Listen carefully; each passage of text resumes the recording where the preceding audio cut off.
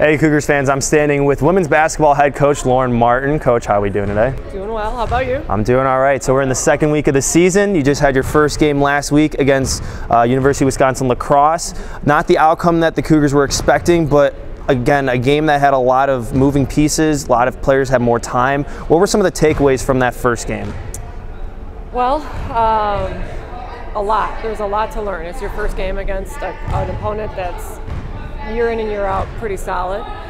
So I think learning to play with some players that are new. You know, we have like I think maybe one of our starters from last year started the other night. So I think it was just kind of like getting to know each other against a team that has been seasonally good. And I think from that, we've watched a lot of film, we got a good practice plan behind us, and then we have to move on. We talked about having short-term memory as far as the loss, but then learning from it to move on for this week.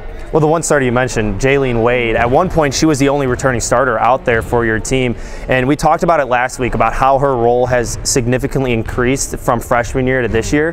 What do you expect from her this season as kind of like the point guard, because she brought the ball up a lot, especially with the young team? Yeah, just being consistent and continuing to grow in her leadership. Like I've said before, she's a floor general for us. A lot of our girls look up to her in that capacity, and I think we want her to keep pushing the tempo, keep being comfortable with the ball, keep shooting the ball, keep rebounding the ball, keep passing the ball. So a little bit of everything, and she's more than capable of doing it. Well, the one area that your team lacked a little bit was the height, and obviously you had some players that were out, like Jada Dixon wasn't able to play, but you had some players that were able to step up in those situations, like Kate Johnson as well.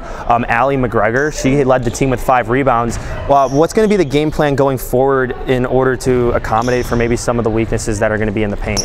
Well, we are even bigger, I think, than what we were able to be. We still have a couple girls returning. Just from return to play and stuff. So our twins, Lauren and Kelly, bring us some more depth in the post. And then Jada Dixon should be returning soon from her injury.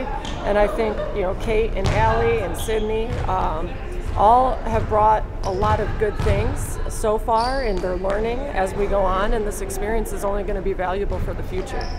You have your game this weekend, Saturday at 4 p.m. right here in Geisman Gymnasium against Blackburn College. Cougars are 4-0 all-time against Blackburn. What's going to be the game plan strategy going into that to bounce back? Continue to work on us, get better in our offense, get better with our defense. Obviously, we're scouting them. They already played a game and then play another one Friday night. So just working on us while we keep in mind what their personnel is going to bring. And again, have fun and defend our home court. The girls are ready to go out and play. I think as soon as our game ended on Saturday, they were ready to play this Saturday. But you got to put the work in between and get better every day, and that's what we've been trying to do.